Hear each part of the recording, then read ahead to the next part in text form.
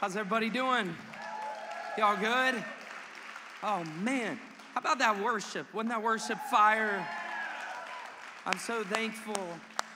I'm so thankful that we don't just get to sing about God, but we get to sing to Him. That's right. That's a difference.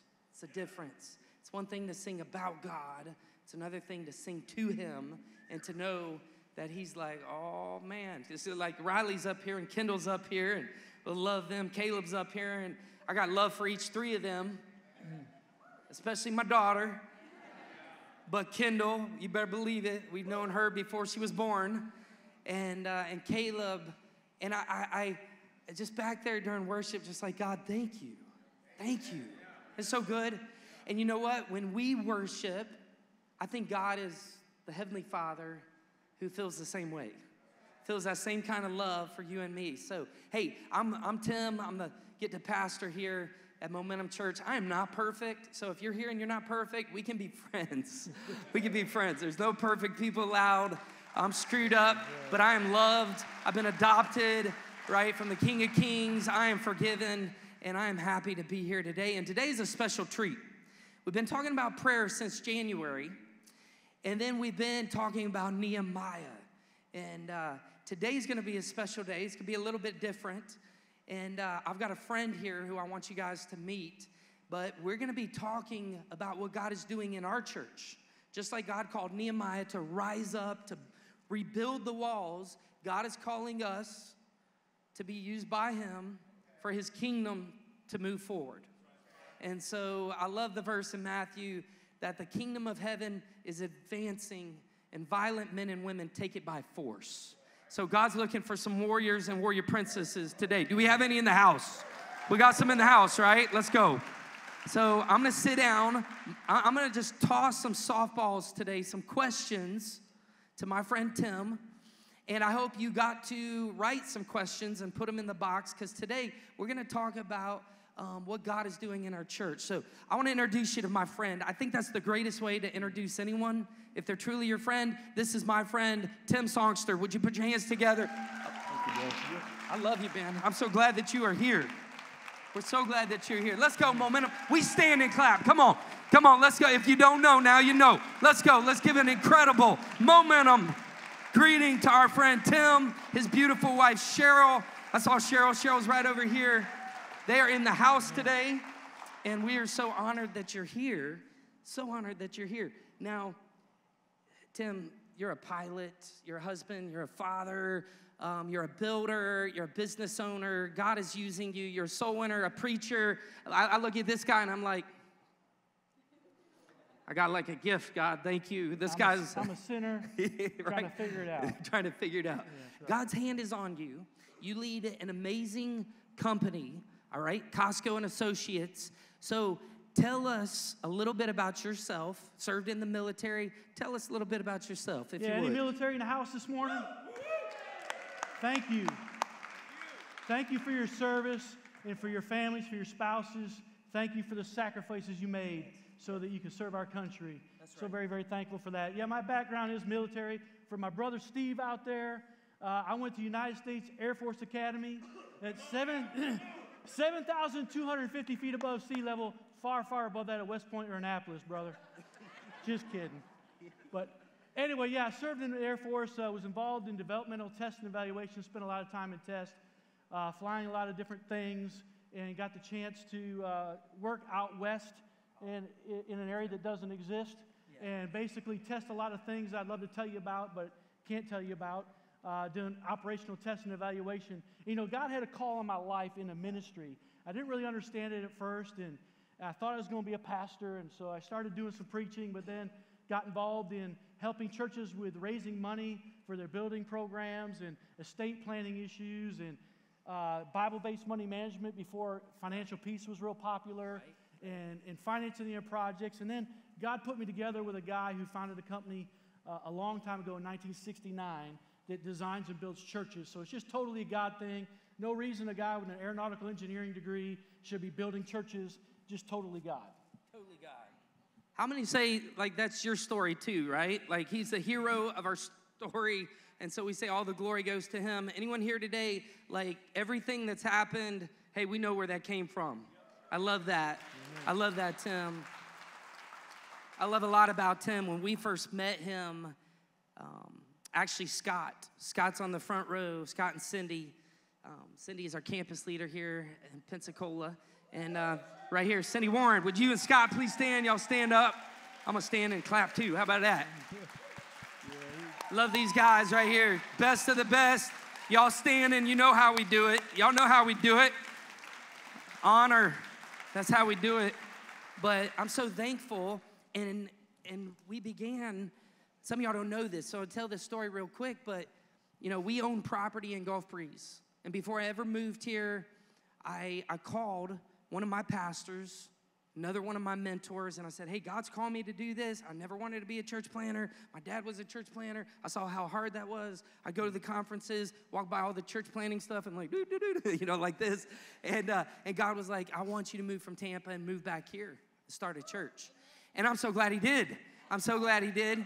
And I'm thankful. As we turned 11, we just turned 11 at Easter, you know, God many years ago began to tell us, hey, like, I'm going to give you property. Like, I'm going to give you a place. I'm going to lead you, but you're going to do all this debt-free. You can do it all debt-free. So before we ever moved here, we called one of my pastors, mentors, leaders, and said, where would you go? Because God didn't give me an address. God just gave me like a location. And he said, I would go to Tiger Point. And then another mentor that night that I didn't tell the story, he said, Tim, I would go to Gulf Breeze. So people are like, oh, yeah, God called you to Gulf Breeze, did he? Near the beach. Oh, that sounds like, yeah, a Tim thing and not a God thing. See, in the early days, those were all the questions I kept having to field. And I was like, no, I heard the voice of God.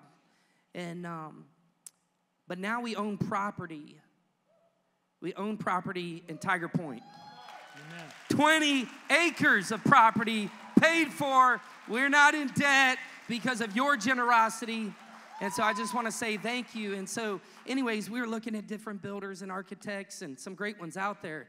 And Scott said, if we don't meet Tim Songster and talk to him, we're messing up. We've got to do it. And for the Egg Fest, I mean, we were talking and we were crying as we carved out 1,000 jalapeno. And we're like, we got to do this. And as soon as we came to your office, Tim, it was like my spirit leaped.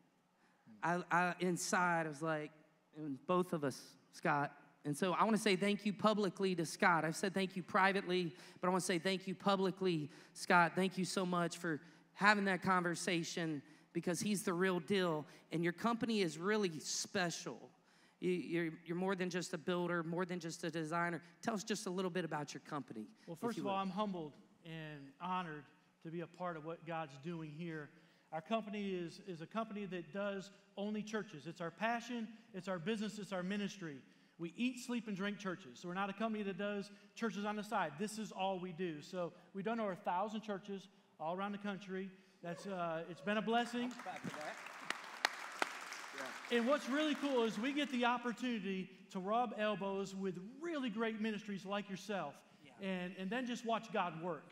And so it's an amazing thing to be a part of, and we're so thankful for the opportunity. That's so good. Healthy churches matter.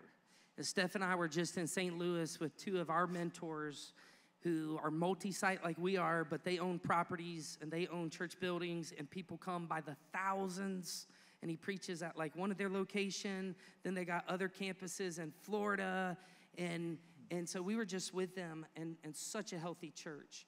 You know a little bit about healthy churches. Talk to us, Tim, about a healthy church. Yeah, healthy churches.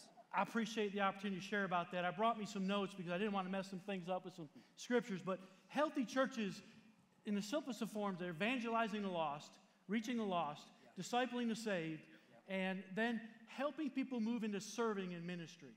And so a church is outward focused, out in the community, making a difference in the community, noticeably different, that if the church were to be removed from the community would notice that the church is not there because you're making such an impact. And that's what we need. It's about relationships. It's about connecting man to God. You know, worshiping God with all our heart, mind, soul, and strength, but also connecting man to man, where we learn how to love one another and serve one another, and that happens in the small groups. It's where there's a tremendous amount of love like you've never seen anywhere else. You know, that's our apologetic. That's what we're supposed to be.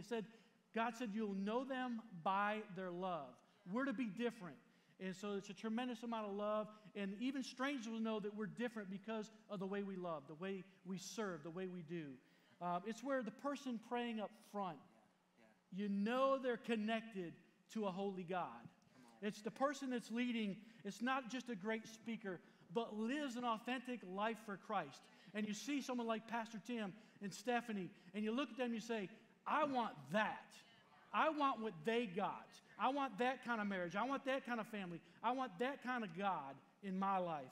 You know, it's where people in the church are on mission in the community to reach others with the gospel. It's where they have a relationship with Christ every day. They live it out.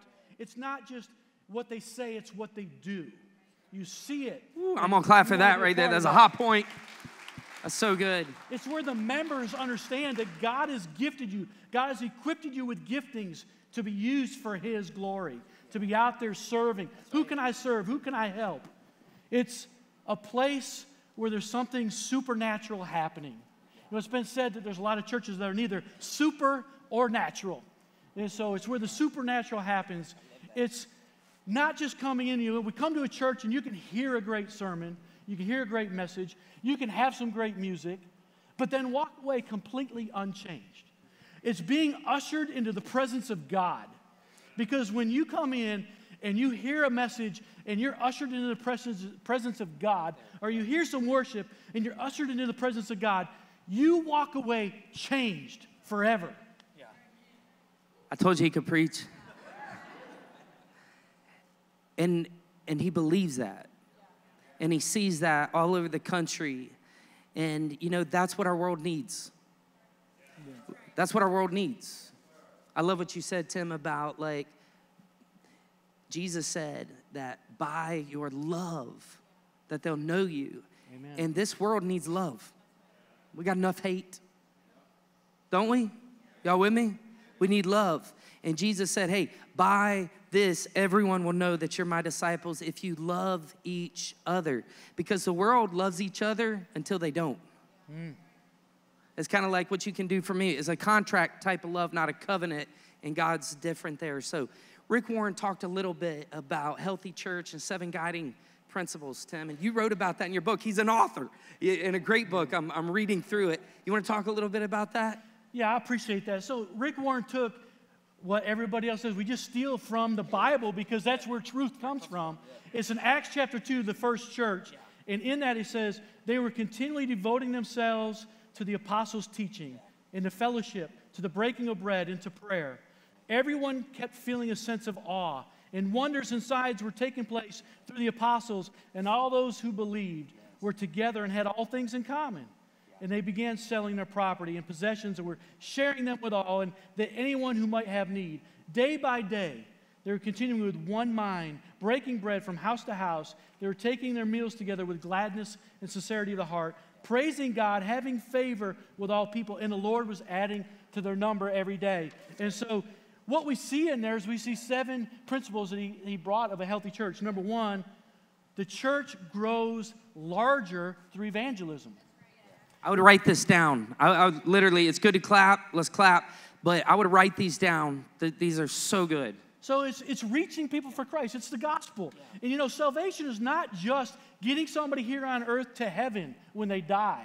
It's about bringing the God from heaven to us here on earth, where we have the Holy Spirit living within us, and we can live for Him. And John 17 tells us that eternal life begins the second you accept Christ as Lord of your life. Eternal life is this, knowing Him, the one true and living God, Jesus Christ. And that's where eternal life begins. But secondly, it's a church grows warmer through fellowship. You know, it's being able to look each other in the eyeball and do life together. We're doing life together. It's having that accountability with a band of brothers that can look at you and say, hey, how's your marriage? Are you reading your Bible? Are you spending time with your kids? What's God speaking into your life? That you can really have a conversation. Hey, I'm struggling here. Help me, my brother. I need help in this area of my life. We all need people like that. Yeah.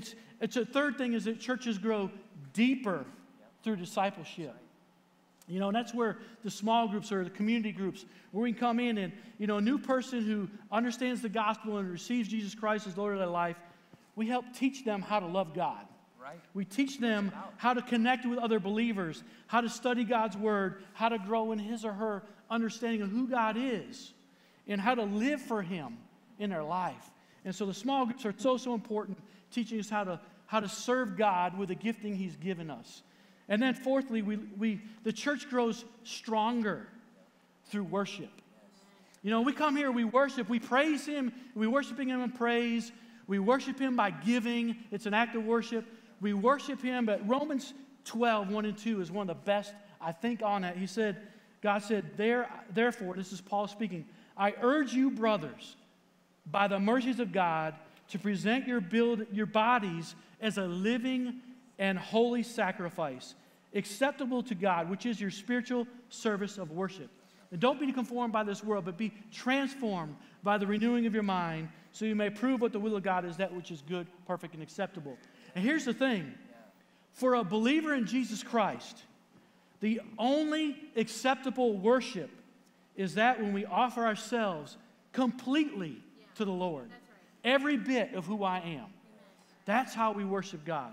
And then a church also grows broader through ministry. And that's what we were talking about. You know, the best definition I heard of love is meeting needs. And so we want to love on the community. We got to meet the needs of our community. We've got to take the gifting God has given us and go love on them and meet their needs. And then sixthly, and the sixth one is God grows closer through prayer. The church grows closer through prayer. So good. Spending time with God personally, corporately praying. You know, if you spend as much time with someone you have a relationship in your life, whether it be your spouse or your kids, as you spend in prayer, how would that relationship be? Right? It probably wouldn't be real good. Right. We need to spend time in relationship to be good. We have to spend time with God, talking to him, hearing from him. And then the seventh thing is churches grow healthier by staying outward focused. Sometimes we become so inward focused that it's all about us. It's this country club mentality, entitlement mentality is, what have you done for me lately? No, it's a biblical church membership. Lord, what can I do to serve? What can I do to give? How can I love? Where can I work for you?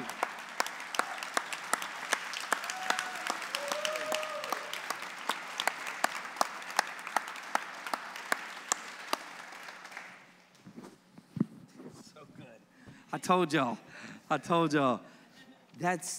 That is so good. So many churches, you know, mission drifts, right? You know this. You're business people. You're an owner, a business owner. You're CEO. You're CFO. You're a teacher. You're a parent. And we all know that mission drifts and vision leaks. That's what happens. Mission drifts. Vision just leaks. It just drains out. And so God said, hey, church, I want you to go and tell. And sometimes it's just easy to be like, well, people just need to come and see. Oh, I know I'm preaching better than that now. Come on. Y'all with me? And so what happens is God says, hey, remember what it's about. Now let's just Starbucks. How many had Starbucks in the last month? Raise your hand. Put it down. Awesome. Good. Last week. How many had some this morning? Let's go. All right, their owner wrote a letter to the CEO several years ago and said, we are drifting as an organization. We got to get back in line. And sometimes churches do that. They make it all about themselves, like you were saying, Tim, and God's like, no, man, your purpose is to reach people, right? And so here, our mission is what, church? What's our mission? Yeah, that's what it's about. We have a mission, and our mission is to lead people to passionately follow Jesus. But if they don't know Jesus, they can't follow Jesus. And some people think they don't want to follow Jesus, but it's really not Jesus' fault. It's other people's fault that have misrepped misrepresented. Are you with me? Or sometimes it's not even that people are gospel hardened. Some people are. But sometimes it's not even that people are gospel hardened. It's that they're just gospel ignorant. They don't know. And the truth is, like, religion will always let somebody down. And Christianity is not about your religion. It's not about what you can do to get right with God. You couldn't do enough. I couldn't do enough. So God actually, instead of me trying to figure it out, God actually said, hey, let me just show you the way. And he put Jesus on a cross, and he stays on that cross for you and me, right? And not the nails, but his love for us. And so as a church, y'all know this because you live it. It's about leading people to passionately follow him. And so it's just about building a bridge from my heart to your heart and letting Jesus come across. And Jesus changes everything. And Jesus doesn't tell people, oh, you're too dirty. Oh, you came to me. Oh, you're a sinner. Oh, you're this. Oh, you're that. Go get cleaned up and then maybe we'll talk. That's human relations. Once you ask for forgiveness, once you own what you did, then maybe. God's so much higher than that. God makes the first move. So I just love that. And I got to brag on the church, Tim. This is God's church. This is God's church. And I'm betting on the church. I'm all in on the church. My greatest investment's all in on the church. Because Jesus said even the gates of hell wouldn't prevail against the church. That's right. The economy may go down, but God's kingdom is not going down. It's come to stay. And I'm placing and these guys here, everything you talked about, discipleship, worship, evangelism, prayer, we could just spend so much time. That's who these people are. Amen. And it's an honor just to get to know them. That's the truth. Now, speaking about getting to know them, little transition. You got to see our building, which is what we lease. We've been there 5 years now. And we had you come. You got to meet the staff. And, man, we came into the conference room, the war room, and you got to meet our staff. And most importantly, they got to meet you. But what did you think about our staff? Because you fly to a bunch of churches. You meet a lot of, what was your impression? I just want the people to hear. I'll tell you what, I could not tell you enough how much I love your staff. Yeah, me too. I wish I wish every church had the staff that you have. And I just hope you don't not appreciate the staff you have. Because what I saw men and women who love God authentically, who love you authentically, who love this community, love this church, and want to do great things for God. Yeah. And it was amazing to just see the DNA of the culture of the church. Yeah. You know, normally you walk into a church and it's like, let me tell you about how great we are. No, that's not what I saw. I was in the office, and matter of fact, a FedEx guy came in. I'll never forget it, because it was, you're standing there, and we're talking about things. The FedEx guy comes in, and pastor says, hey, man, great to see you this morning. How are you doing? Are you thirsty? Can I give you something to drink? Are you hungry? Can I get you a snack? Hey, man, I love you. How you doing today? And where do you go to church? And he's like, oh, I live in Dothan. He said, hey, man, that's great. We're online. You know, you want to know. No shameless plug. You want to know about him. You want to make sure he was okay. Yeah, and you want to see if there was a need you could meet. That's right. And that's so unique. And I see such unity and passion among your staff. Every one of them, it's a DNA. It's a very healthy culture. And I just loved it. Love it. Thank you, Tim. Thank you. It's true. It's true. Yeah, come on. I'm going to stand with you. Let's go. Yeah, I'm going to cheer for our staff. We got a great staff. We do. Yeah. We really, truly do. They're amazing. They're so amazing. We're thankful. And, you know, when we first started the church, Tim, we went 9 months without taking a salary. So we were funding the church, Steph and I. Our bank account was funding the church. I sent out 250 letters to say, hey, God's called us to do this thing.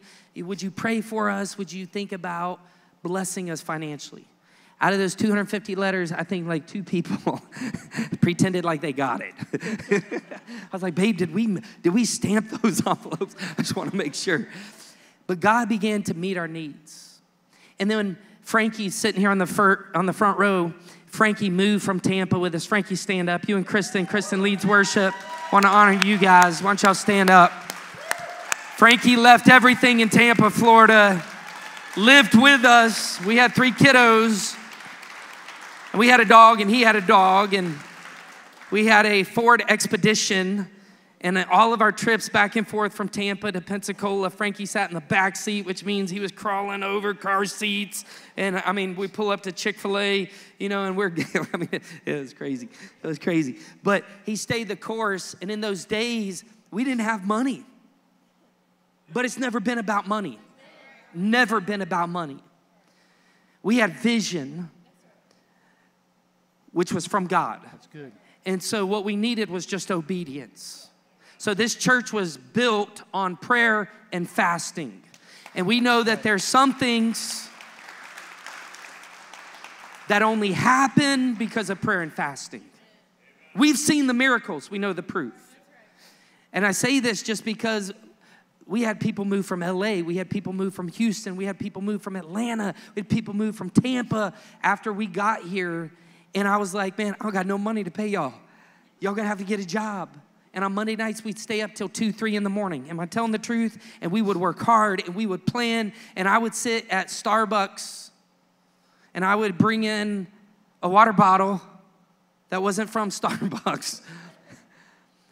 And I'd fill it up at the sink, and I'd sit there for 10, 12 hours, 14 hours, sometimes before they opened and after they closed, and just work at the church. And I went to get a job, and God's like, I didn't tell you to go get a job. I told you to focus on the church, and I'll pay the bills. It's good.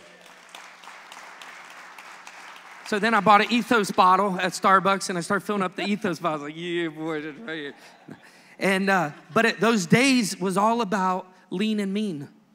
It was all about, we had to be lean, man, but not mean. We had to love people, reach people where they're at.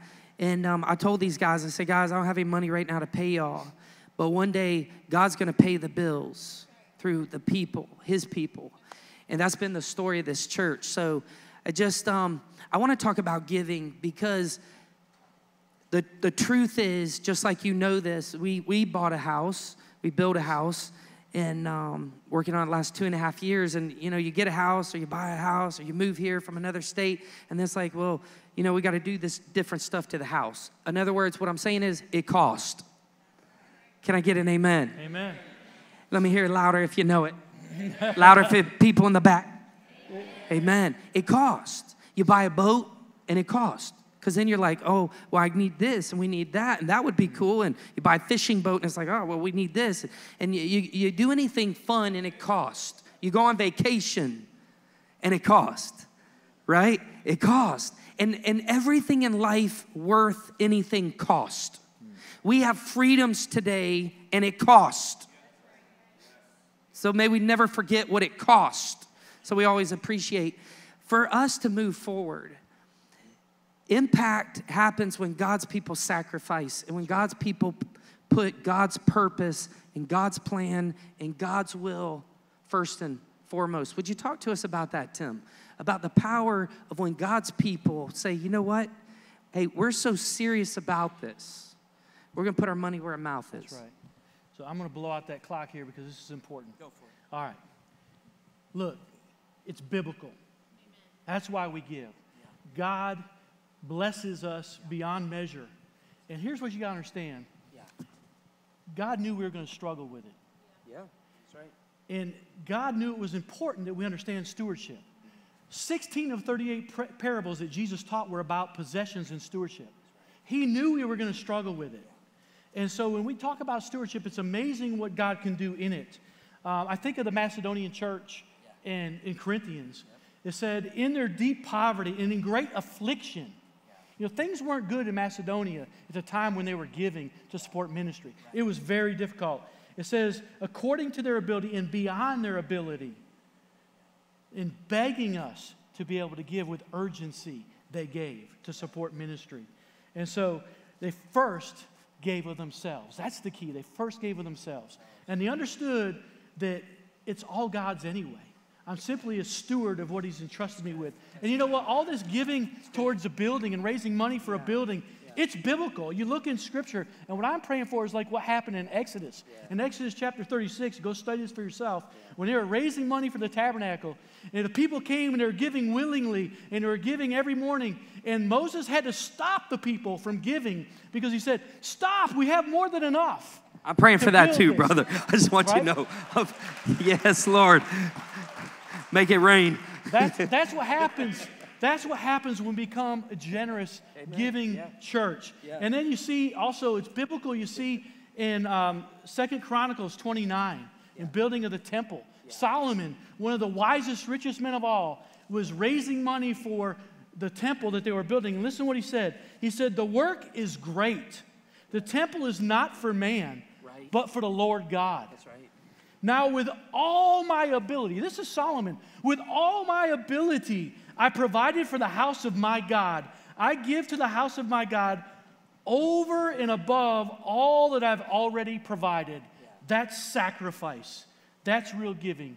And David tells us later, as he prays about it, he says, both riches and honor come from you, God, and you rule well over all. In your hand is the power and the might, and it lies in your hand to make great and to strengthen everyone. Therefore, we thank you, God, whom I and all my people are able to give as generously as we do, for all things come from you.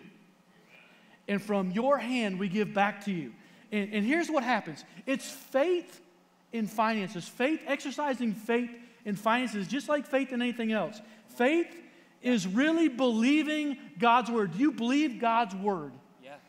Okay, believing God's word and acting upon it regardless of how I feel and expecting a great result.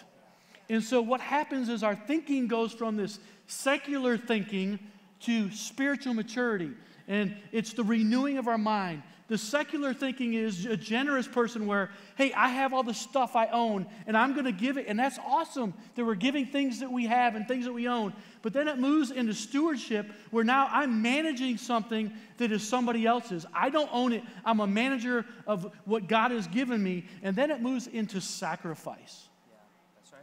Sacrifice always requires giving up something that's important to you. That's right. Yeah. And so what I'm thinking this church, and what most churches should do when they go into a building program, is enter into what I call a financial fast. We all know about spiritual fasting. We're fasting from food, we're fasting from something, praying to God. A financial fast is where I give up something that's important in my life. It may be that Starbucks coffee for a season in my life. It may be I'm not going to get that new car for a season. I'm going to drive the same car, but I'm going to give this to God because I'm going to give up something that's important to me to give to something that is more important to me, and that's God. And that's where we move from this secular thinking to the spiritual maturity where we're sacrificially giving above and beyond so that we can give to what God is doing, and you can't outgive God. He'll bless that. He'll bless that in a way that'll blow your socks off. It's the only thing in Scripture where God says, test me in this. In Malachi, he's the only thing he says, you can test me in this and see if I don't pour out a blessing that you can't even handle, that I'll rebuke the devourer, that 90% will go more than that 10% will go. Giving above and beyond. My wife and I, we live this out. We give, and I'm not bragging on it. I'm just saying, you can't outgive God. We have never had a need that God hasn't met since we've understood God's word and started just living and giving for him.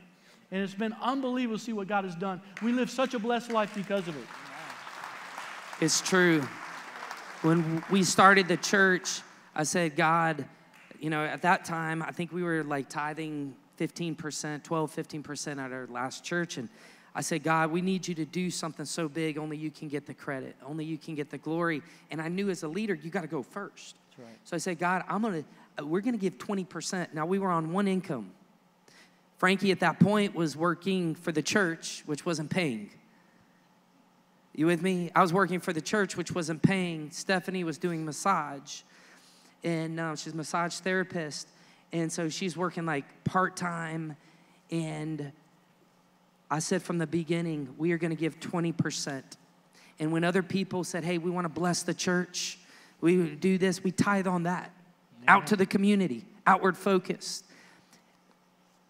A couple years ago, we said, you know what, we're going to bump up to 25%. This isn't about tithing. This is about God's blessing.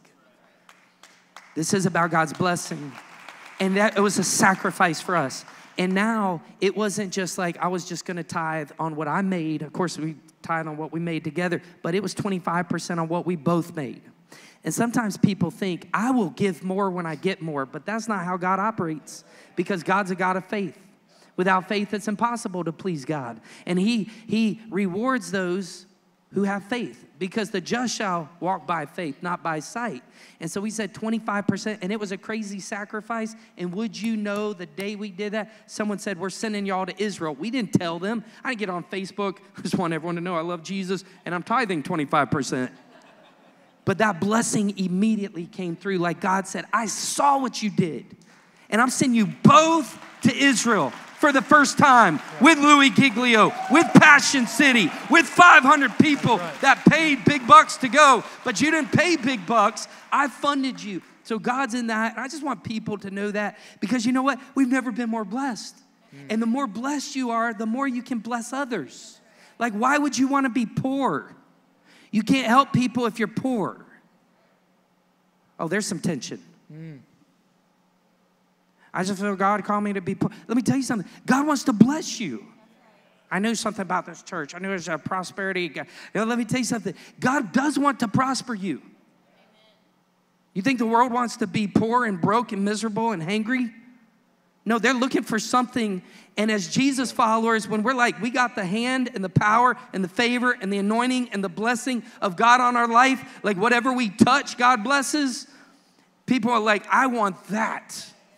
Right. I want that. And that's what God's done for us. And ever since we made that move, God has blessed us more and more. And you know what? That allows us to be more generous to people. Yeah. Allow us to bless more people, help more people. Giving is one of the things the church doesn't do. I'm not talking about our church. I'm talking about God's church. 85% of God's people don't give. I just want you to hear that. They come to church. They would never do it at a restaurant. They would never go to a restaurant and go to Iron, McGuire's, say, man, this was amazing, and then just leave a little tip, what they thought they should leave. We don't do that.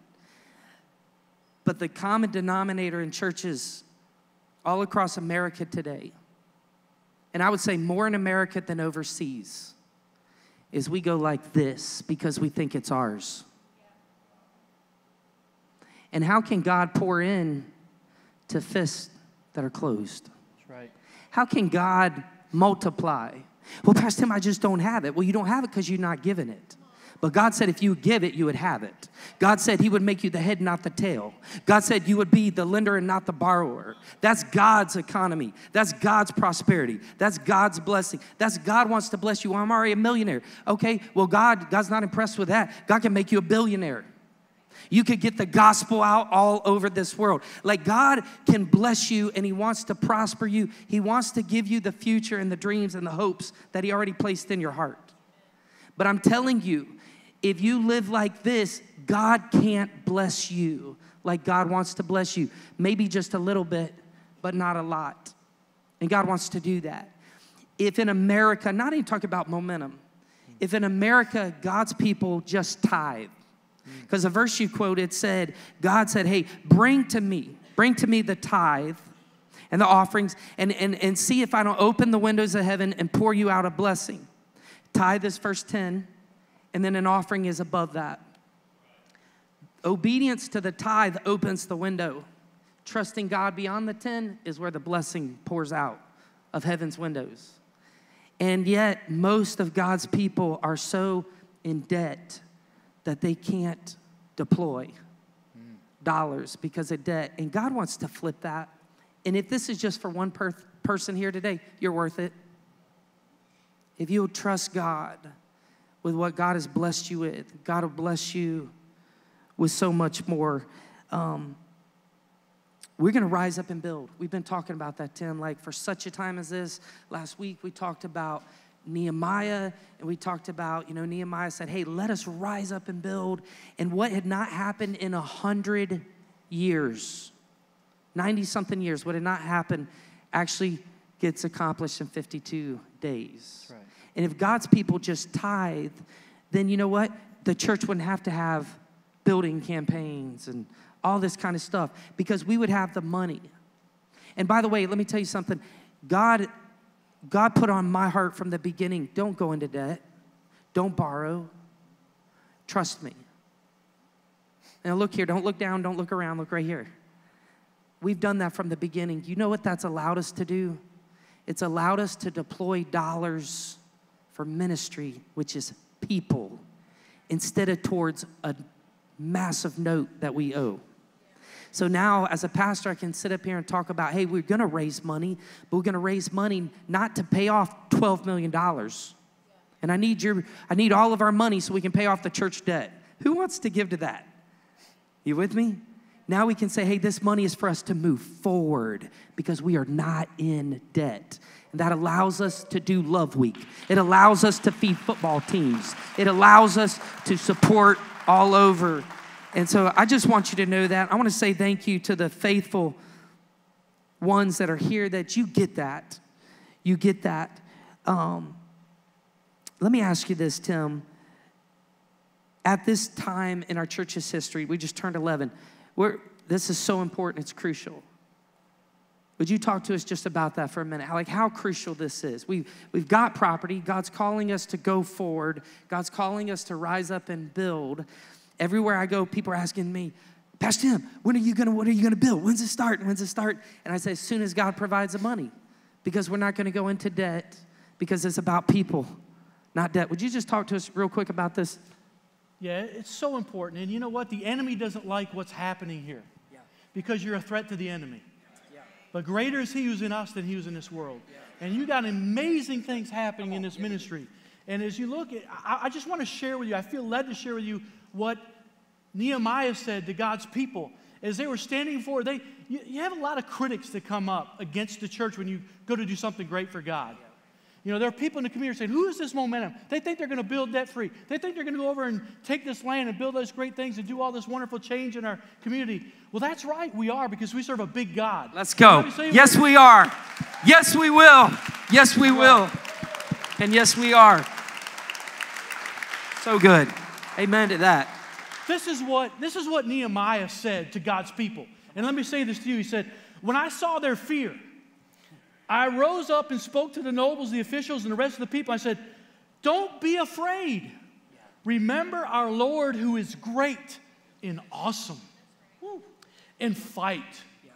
Fight for your brothers. Fight for your sons. Fight for your daughters. Fight for your wives. Fight for your houses. It's time for us to stand up. We need real warriors for Christ to stand up for his church. Let's go. Amen. Look, we need you men to stand up and be real men, to show this world what a real man of God means. Amen. We need you women to be women of faith. Amen. And to show other ladies what it means to be a woman of God. This world needs you. Your family needs you. We need you to walk in a manner worthy of your calling. I was thinking of Ezra. You know, in Ezra, I love Ezra and Nehemiah just because it's all about building, right? Yeah. But here's the difference maker. We need to walk with God's favor. Right. And how do you have God's favor in your life? It's real simple. Ezra 7 tells us Ezra had God's favor in his life because it said the hand of God was on Ezra, for Ezra had his heart to study God's word, the law of the word, the law of the Lord, and to practice it and to teach his statutes and ordinances in Israel. It's that simple. Ezra knew God's word. He studied God's word. He obeyed God's word. And he shared God's word. And look, anything you love, you know everything about.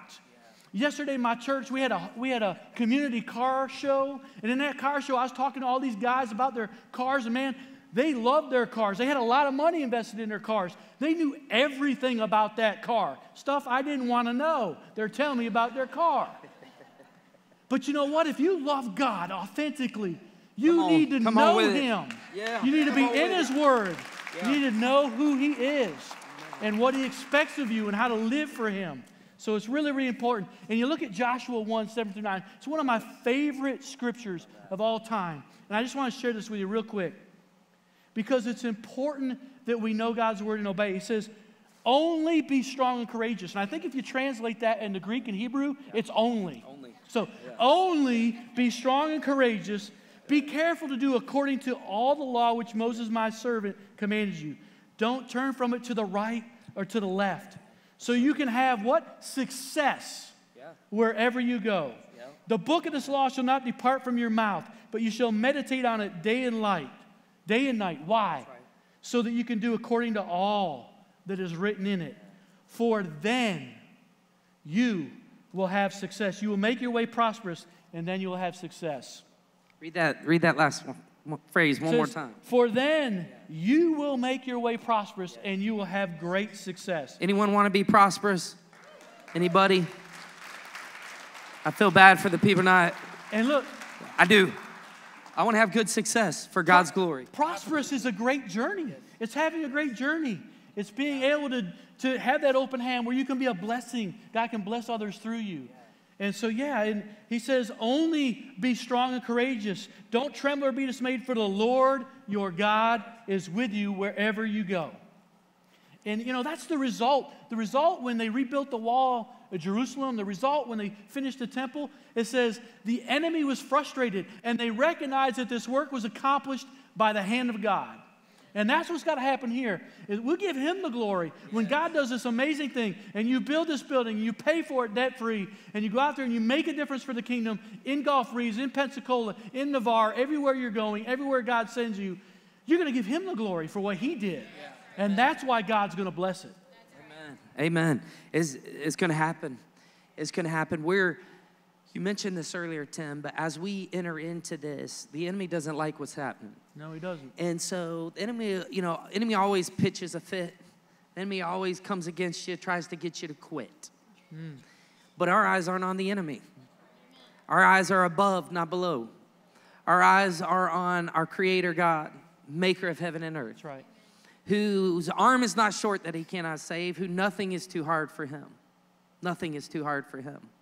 And where God guides, he provides. When God gives vision, he will give provision. Every time. But he could do it from nothing, but he'd rather do it from his people. Yeah. And that's all of us. But the enemy is going to come against us, has come against us, will always come against us. But Jesus told us ahead of time, hey, no weapon formed against you will prosper. So it's coming, but we also know that we can duck. We also know we got the Holy Spirit. We also know we got the armor on. We got the helmet of salvation, the breastplate of righteousness, the belt of truth, right? The shoes of the gospel of peace, right? The shield of faith and the sword of the Spirit. And we wield these weapons at all times, in all places, in the power of Almighty God. We want to be the tip of the point. Like we don't got armor on the backside. We're not running. That's right. We're moving forward, That's right. forward. We're moving forward. We're taking ground for the kingdom. And so, but we also know that whenever you move forward, the enemy will never fight you when you're walking his way. It's like my favorite hymn, walk this way. Yeah, he'll never fight you when you're doing that. He will, that's funny. He will fight you when you're walking away. So for Steph and I, for our staff, for our church, for our volunteers, we need to expect a few things. Would you talk to us real quick about that? Yeah, there's a target on your pastor. I'm just telling you. And the enemy doesn't like what's happening. So I want to ask you as a church, one of the best things that you could do as a church is to be praying for your pastor and his wife, for their family, for a hedge of protection around them, over their marriage, for a hedge of protection around their finances, for a hedge of protection about everything in his life. And I just want to encourage you to stay unified. God blesses unity. The enemy wants to stir us up. And look, you hear all this stuff about giving. You hear all this stuff about what God's doing. Don't let it bother you. Look, this is a blessing. It's for you. It's not for the benefit of the church. God does all this in our life so it can be a blessing to us. I'm telling you, my wife and I have been so blessed because we surrendered everything to God. And you know what? We don't have a debt to our name. And we're able to give when God tells us to give. You walk around and God leads, you can do.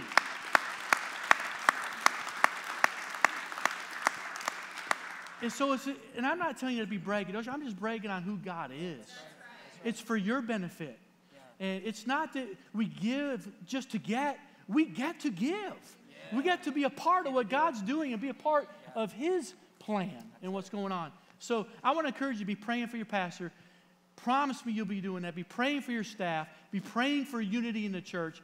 Be praying for them to be hearing from God every step of the way, and that they will be in step with Him in His perfect will every step. And I know your pastor. I know your pastor's wife. I know your staff enough to know that is exactly what their plan is to follow God's lead at exactly the right time, exactly the way that He leads. And so you can be assured of that. And that's a blessing that I can't always say. Right. And I also know that you're building for the right reasons. This is not to build some Taj Mahal so that we can say how great we are as a church. This is to have a tool, the right tool, that you can be used by God to reach this community so that you can grow and have the facilities to allow you to do what you need to do. That's what it is. It's just a tool, but it's a tool that God can use. Amen. Isn't that good? And I appreciate the prayer. I really appreciate that. You know, we've watched the enemy take many people out. And so it's important we keep our eyes on Jesus. It's important we put on the armor every day. By the way, it's important that you keep your eyes on Jesus.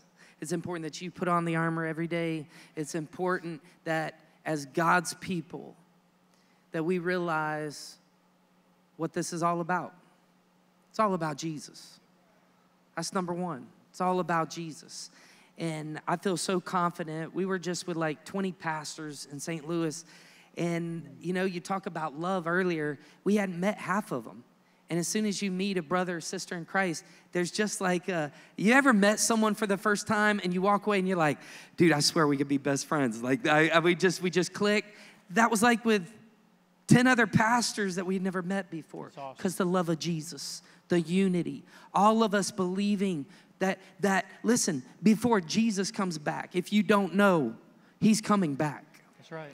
And before He comes back, I believe with all my heart that there's going to be a massive harvest. And by the way, listen, it is happening in this country. Listen, we pray for revival. We pray for a spiritual awakening. Can I tell you something? God is doing it. And the harder that Satan fights, the more God blesses. It must suck to be the devil. I mean, seriously, he thought he had him crucifixion, and then 3 days later, Jesus is alive. He's got to celebrate for this much. Are y'all with me? That's right. Come on, he ain't never lost a battle. That'll preach. He never lost a battle, and he never will. He never will. And so we have such peace. We've waited on God. We've waited on God. And now God's saying it's time. And by the way, guys, God called us to not just have one place. God called us to leverage technology and to meet people. The church that we were just at, in one place, there thousands of people come. And for that church in a big city, and by the way, this is happening all over America and has for a while, people come, and it's not about their comfort. It's about their calling. So it's not about, well, like, I don't get to see the pastor live. Thousands of people come, and you know what? Lost people honestly don't have a problem with that. Spoiled church people do. I just feel like I dropped the mic on the rug. People that are dying and going to hell, and then they hear that Jesus loves them, and all the stain and the stench of their sin can be forgiven like that, and they're no longer going to hell. They can be forgiven. They're heading to heaven, and it's not just about heaven one day, someday. It's about Jesus here. It's about Jesus now. It's about He not only gives me life, but He gives me life abundantly. It's like I got a comforter. I got the Spirit of God who speak to me, tell me when to duck, tell me when to swing. Are you kidding me? That's what it's about. And when those people give their life to Jesus, they want to fund it. They're excited about what God is doing because they're like, dude, I once was blind, but now I see. I once was lost, but I've been found. Amen. And the pastor we were just with, he had these 3 millionaires, maybe one was a billionaire, and they would fly every Sunday in their own private jets from San Diego to West Palm, pay for the fuel to hear the pastor preach because God was pulling them in. Millionaires and a billionaire, big oil money. And they fly every Sunday. And they sit on the front row. I grew up in church, you wanted the back row. They sat on the front row, and one day, you know what? They gave their life to Jesus, and then they're like, man, we want to fund this thing. Listen, if God has blessed you, he didn't just bless you to bless you. He blessed you to be a blessing so that we can do what we've been called to do. We can reach people with the gospel, because there really is a heaven. There really is a hell. Heaven is sweet. Hell is hot. Time is ticking, and people are dying. And that's what this whole thing's about. That's right. That's what this whole thing's about. And so I am at such peace where I know this isn't up to me. I'm just walking in obedience. Right. God's saying now. So we got this thing on the land tonight. If you haven't registered, Stephanie and I would love for you to come. It's at 4 and 5:30. 4 and 5:30. We would love for you to come. It's a free event. It's not going to last long, but we're personally going to give you a tour of the property. And we're going to do something on that property we've never done before. And you don't want to miss it. So if you're free, and by the way, we're talking about 40 minutes, 45 minutes. You can come. 45 minutes might be some of the best time of your day. You're going to get to see what God gave us, what Target was trying to purchase, and God said, nope, it's not for you, Target. And I'm sorry for everyone that lives and was praying for a Target. We were one of them. And then we found out that when we moved here, Target backed out, and God held this property for all those years for Momentum Church. And so 4 and 5:30, we'd love to have you. There's one last thing. Let's touch on this. I think the 3 Ps. We talked about. Yeah, I was going to ask you. What is the project? What are we going to do out there on this property? Absolutely. So here's what we're going to do real quick. I'm watching the time. Believe it or not, it's 11:12. I see it right in front of me. Here's what I want you to know. We're going to be great stewards with the money that's given. Your money, my money, our money, God's money. Instead of continuing to stay where we are in the next 3 years, lease that, we're not going to do that. What we're going to do is we're going to build phase 1. We're going to build phase 1, and this is going to help us. There are 3 cool things about our office right now. The first thing is we got offices.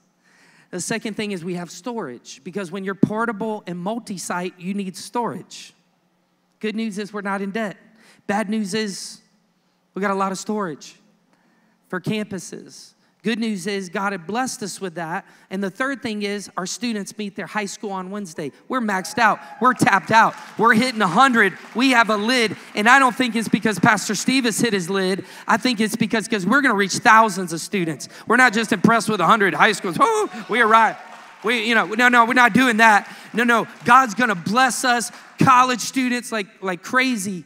But we're just like this, And just like when you go to a movie theater, you don't want to be crammed in there. Like preachers like crowds.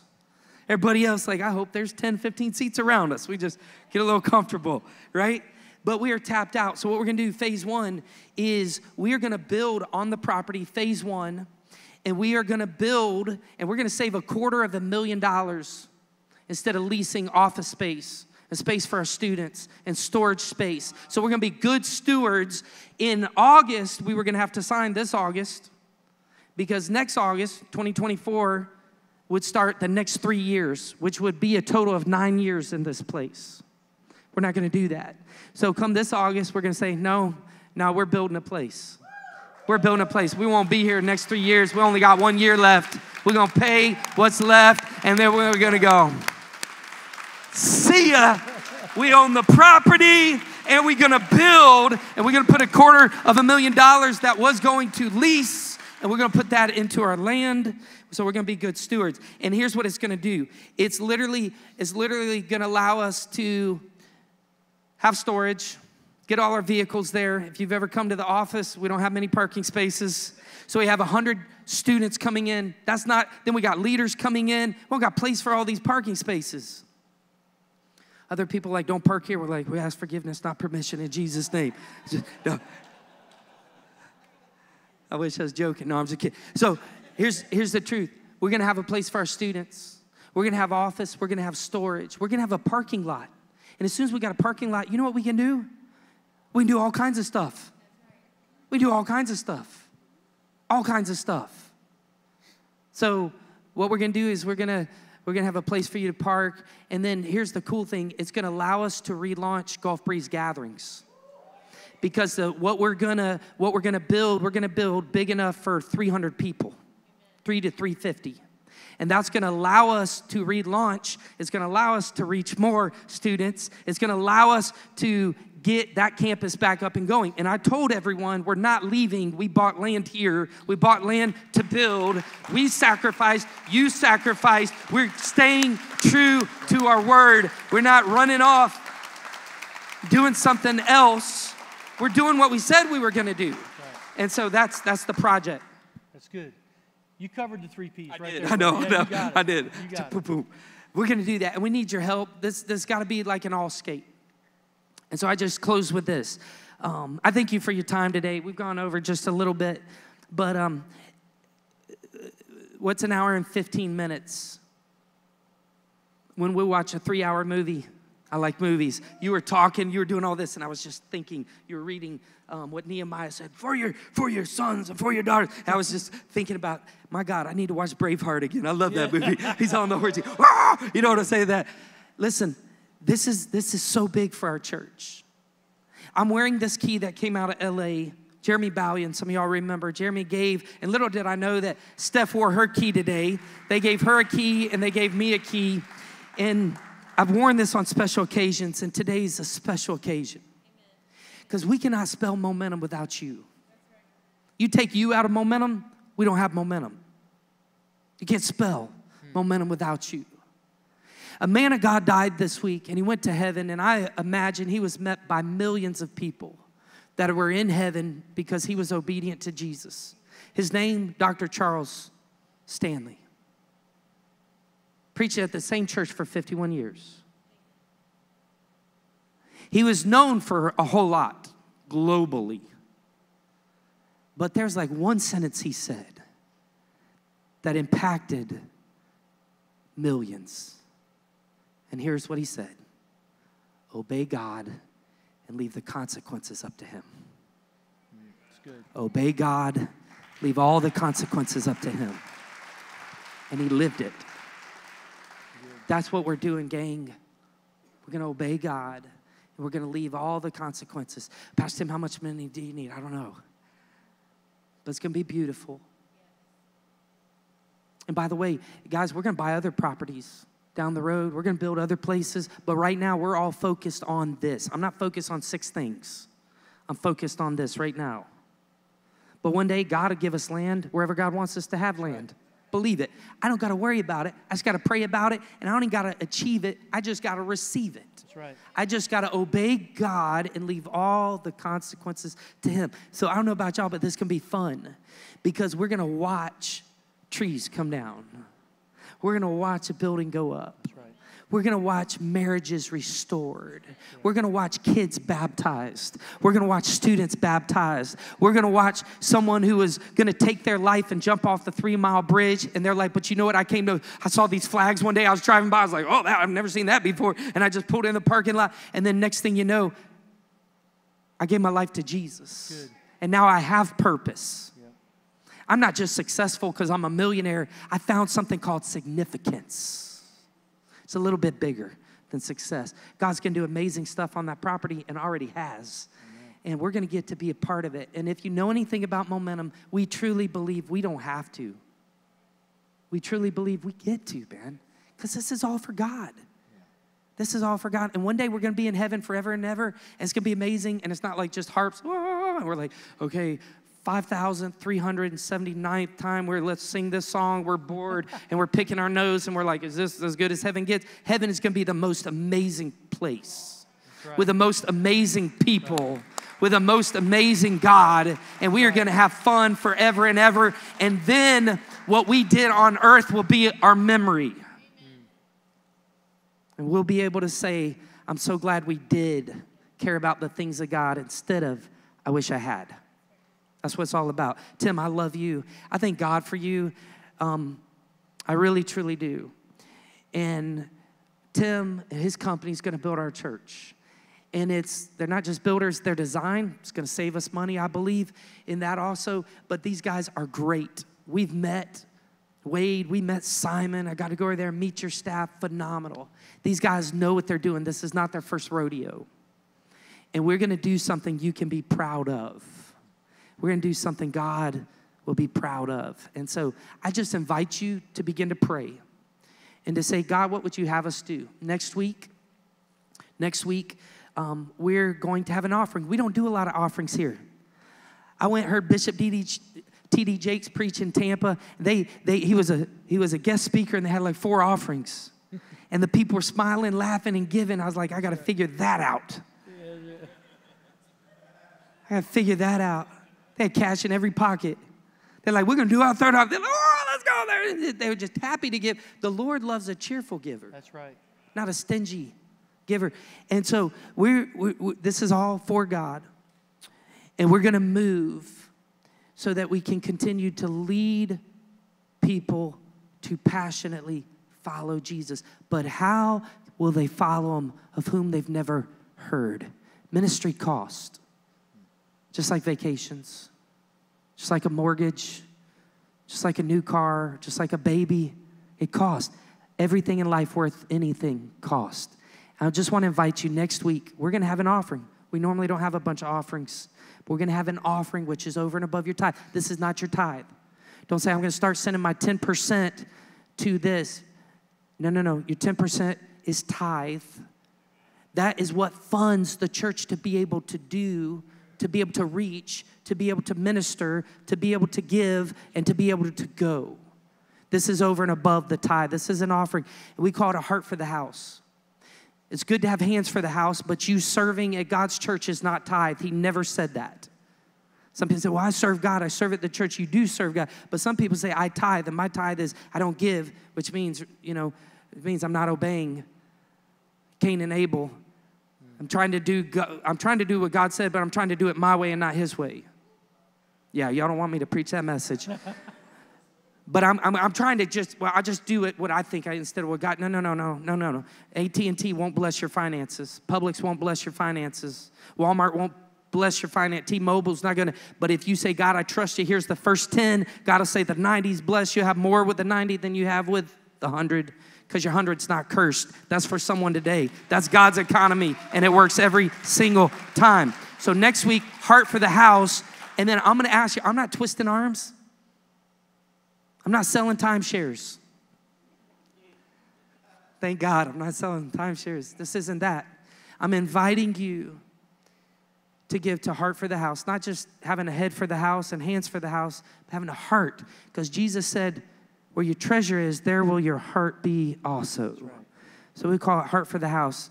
I'm going to ask you to give sacrificially. And then for the next 2 years, some churches do 3, some have done 5. I'm like, how about 2? I'm going to ask you, and we'll talk about it. There's an envelope. We'll talk more about this. But I'm going to ask you to weekly or monthly, yearly, however you want to do it, to give so that we can move forward. And I am praying every day that God will multiply your finances. So that, because I really, truly know that you want to see God do what only God can do. And I just want to say thank you ahead of time. If you're not coming to the property today, come. What I want you to know is it's going to take all of us, and we can do it, and we will do it.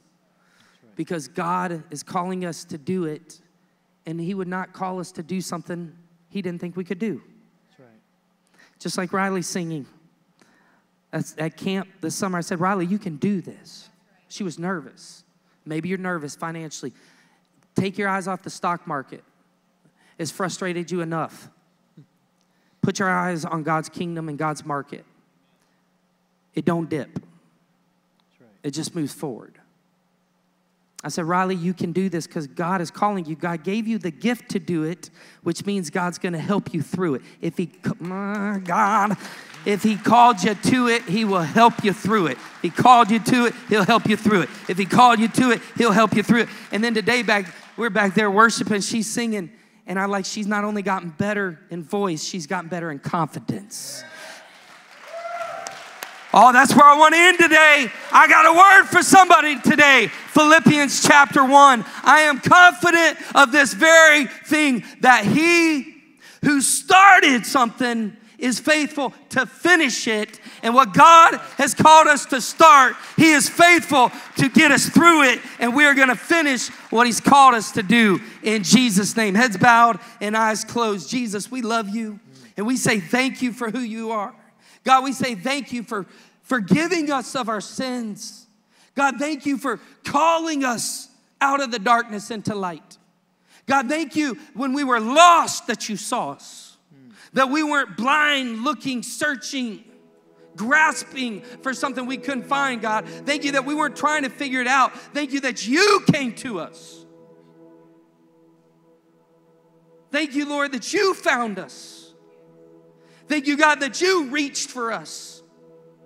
Thank you that you extended your love and your mercy and your grace and your forgiveness. God, help us to be willing to do the same for other people. God, take us back to when we first became a Christian. Maybe had a little bit more love. Maybe we had a little bit more passion. Maybe we had a little bit more excitement of the things of God. And sometimes how life can just suck it out of us. Take us back, God, when we were excited about you and the things of God. Help us remember, God, that it was other people that they had prayed and they had paid.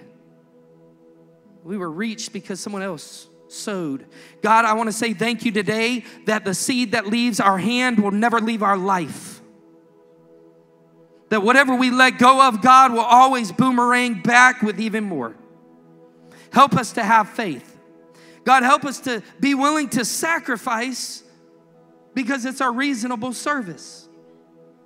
You sacrificed your life so we could be saved. God, could we just be willing to sacrifice some money so other people can be rescued? Because it's all about the rescue. This building momentum is not just about a building. Carpet didn't die on the cross for us. Lights didn't die. It's you, Jesus. But God, you know it takes money to do ministry. So God, we just pray. I pray right now. I want you to stand if you're a giver right now in Jesus' name. I felt Holy Spirit say, go here for a second. If you're a giver, I want you to stand. I'm going to pray over you right now. I'm going to pray blessing over you. I'm going to pray multiplication over you. If you're not a giver, but you'd love to be a giver, you'd say, I want God. Maybe you're not even a Christian. You're like, hey, I want God to bless my finances. You stand too. I'm going to pray for you. Jesus, I pray right now through the power of the Holy Spirit, God, that you will open doors that we never even saw possible. God, I pray, Lord Jesus, where we didn't even sow seed, that, Lord, we would reap a harvest. God, I pray right now for businessmen and businesswomen, God, that you would give them creative ideas that they've never had before. Someone here today, God, I pray that you bless them, that they step into incredible wealth, something they've been working for, something they've been sacrificing for, and all of a sudden, God, your touch, your blessing, your multiplication launches them further, faster than they could ever imagine. God, I pray people today, Lord, would realize that, God, if they would believe that if God can get it through me, God can get it to me. I pray today, greed, the spirit of greed is broken. I pray today, the spirit of unbelief is broken. I pray today, people who've always struggled with believing that you love them and would take care of them and provide for them because they were a self-made man, they were a self-made woman. They had to do it all on their own, but God, you're the one giving them breath. You were funding their breath the entire time. I pray, Lord Jesus, today that we would move forward, even financially. God, I pray some people's projects that they've been working on, God, all of a sudden, Lord, they own homes, and they own hotels, and they own boats. God, I pray, Lord, that you blow like their mind with how you are going to bless them financially. Because, God, the truth is, it's always been about your kingdom. And you are looking for men and women that want to see your kingdom come and your will be done on earth. So bring it to the A50, King Jesus. There's other great churches here, God. We're not the only church. We're not the best church. We're not the greatest church. This was never about us. This is always about you. God, we humble ourselves. Jesus, you must increase when we must decrease. I just want to get out of the way, Jesus. I want you to do what you want to do. And we'll give you all the honor and the glory and the credit forever and ever. Bless my friends standing, I pray. God bless them even this week. I pray people step into the blessing this week. God, I pray people step into a new level of anointing on their finances this week. I pray people step into multiplication this week. I pray people step into bonuses this week. I pray people step into raises this week. God, I pray that they'll be like, holy cow, Pastor Tim, you're never going to believe it. I'm like, tell me, talk to me, because I think I already know what you're going to say. Miraculously, God, I pray that people would step into abundance so we can fund your kingdom, so we can see people who desperately need you found.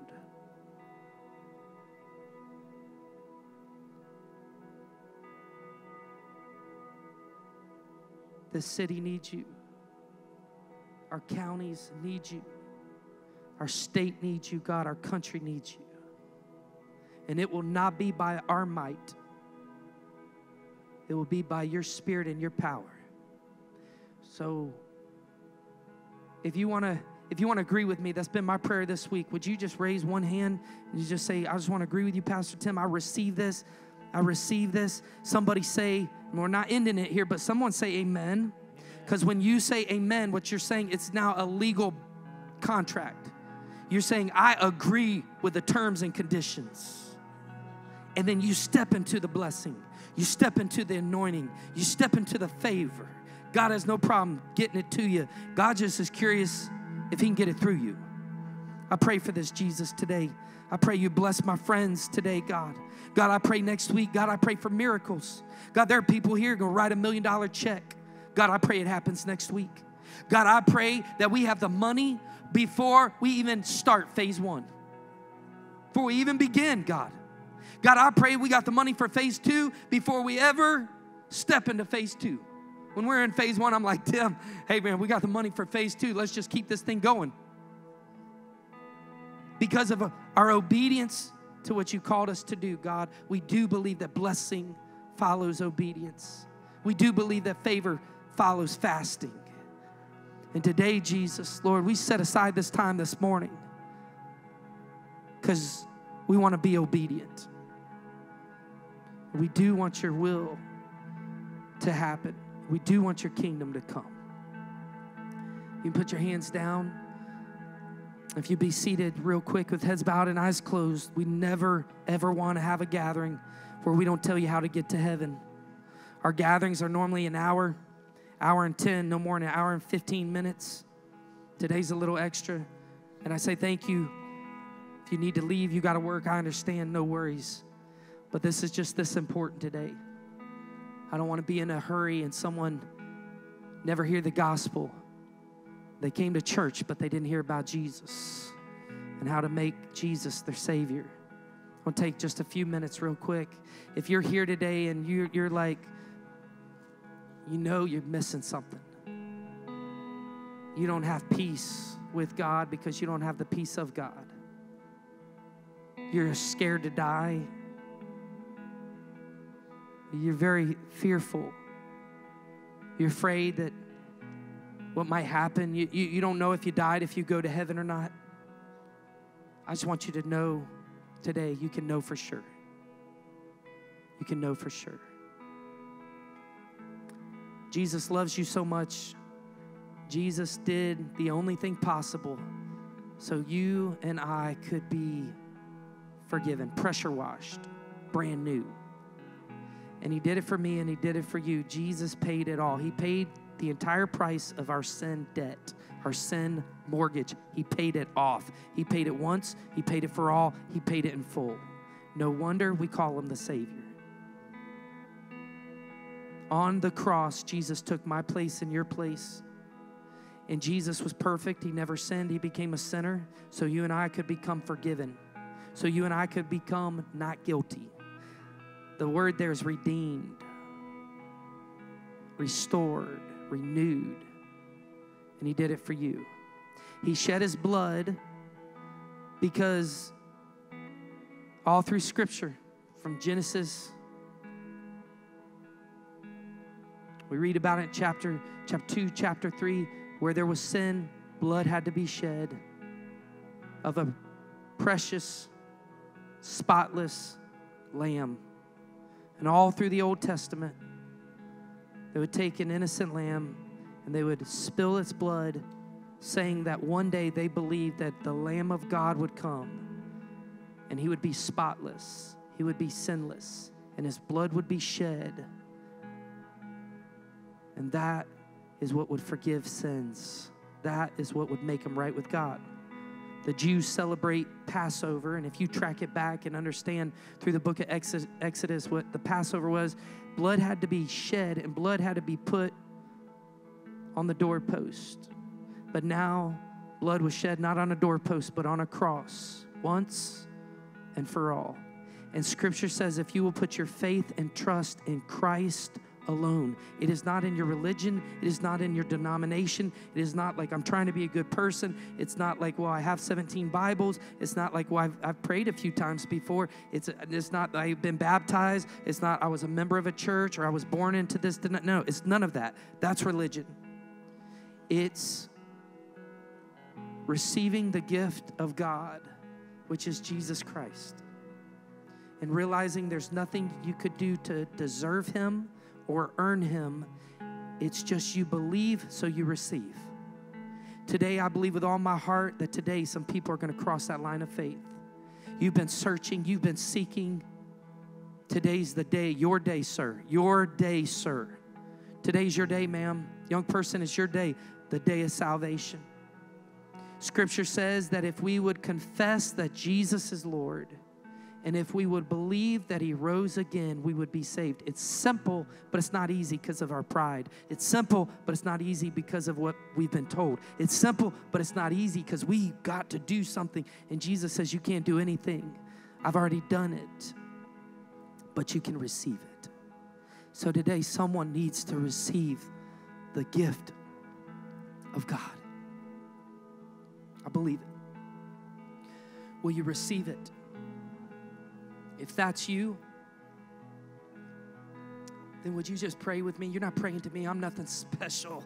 Like, no, this is God did this. I just got the mic. We're going to pray out loud. So nobody prays alone. We don't want you to be embarrassed. We just want you to have Jesus. Would you pray with me? Would you say, Jesus?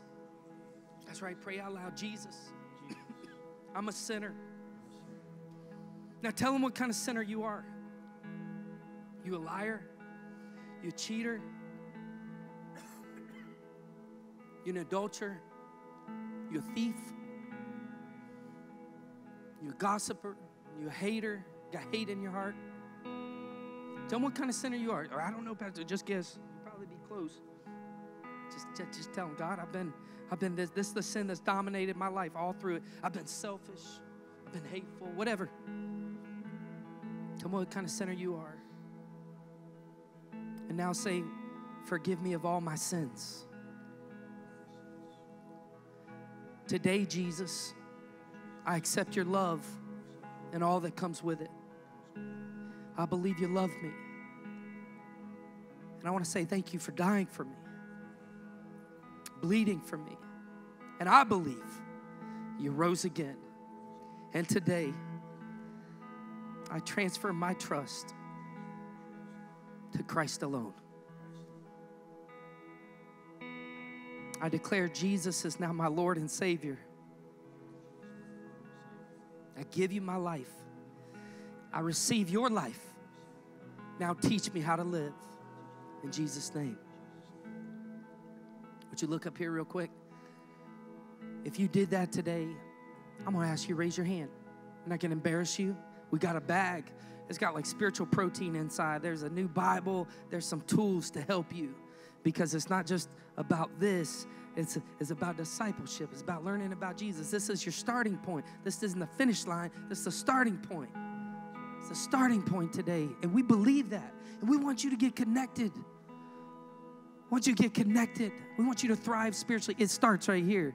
would you hold your hand up on the count of 3? And we're not going to embarrass you. I'm not going to run down and put a mic in your face. I'm not going to put you on the spot. But if you hold your hand up, we know who you are. Heaven already does. They're already celebrating. We want to know, right? And by the way, like the resources in here are going to help you go further faster. So there's a real gift coming to you on the count of 3. I just want you to hold it up. We're going to clap because heaven's clapping. Heaven's celebrating. Heaven feels like better than you feel when you have a great meal and you're like, oh, that was so good. We're coming back. Heaven's like, it's even better than that. And that's how we feel. On the count of 3, hold it up. We're going to clap. We're going to cheer. I'm going to walk off. We're going to close out. Pastor Steve's going to come and close this out. If that's you, hold it up high. Don't be shy. You ready? Here we go. 1, 2, 3. Hold it up high, would you? Hold it up high. Hold it up high. Let me see that hand. God bless you. Hold it up.